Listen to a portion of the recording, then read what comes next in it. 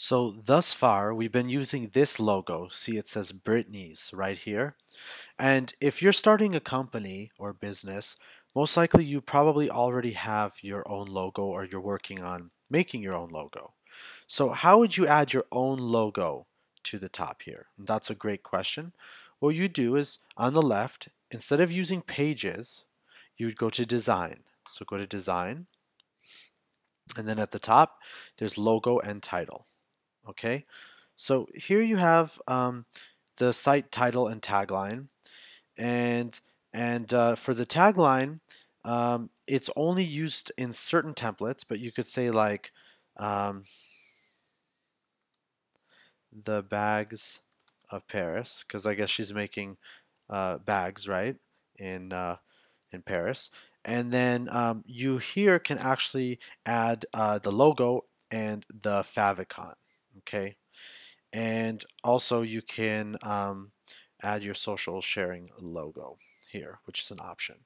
Now the favicon, I'm just gonna really quickly go over what this is actually, let's open up a new window here.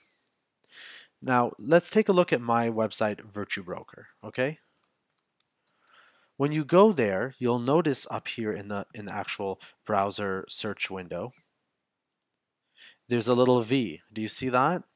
That's the favicon. Or let's go to Google. Start typing in Google. There's their favicon. Okay? So that is why, oops, that is why you can actually upload that here. And you would be able to, that should automatically go into there for most browsers. Now, it's not going to work on all browsers, but the main ones, it should work. And then let's go ahead and upload a logo. We'll actually do that here. We're going to add the logo from Virtue Broker. Okay. It looks like that's probably not the right logo because it's probably not the right uh, quality actually, but that's okay. So what you could do is you could click edit, okay, and you'd be able to go in here and actually change it, whiten it, sharpness, effects, lighting. So you could do a lot of stuff with your logo here. Okay, go ahead and save.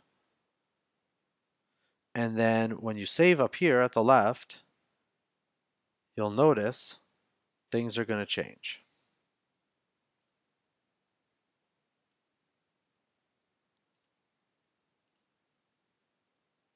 See this? Now Virtue Broker is here, the logo. And instead of where it said Britney before. And I know this is not Virtue Broker, this is Britney's bags from Paris, but this just gives you an idea. Okay, there it is. And you see how it says the bags of Paris underneath? Let's say you wanted to get rid of that. Just exit that out and then click save. Now you just have, now you're just going to have your logo. You have to refresh sometimes. There you go. So now you just have the logo itself, okay, at the top of your page. And in the next section, we're actually going to get into how you could change the size of the logo and such, and actually really start messing with the style editor. Okay.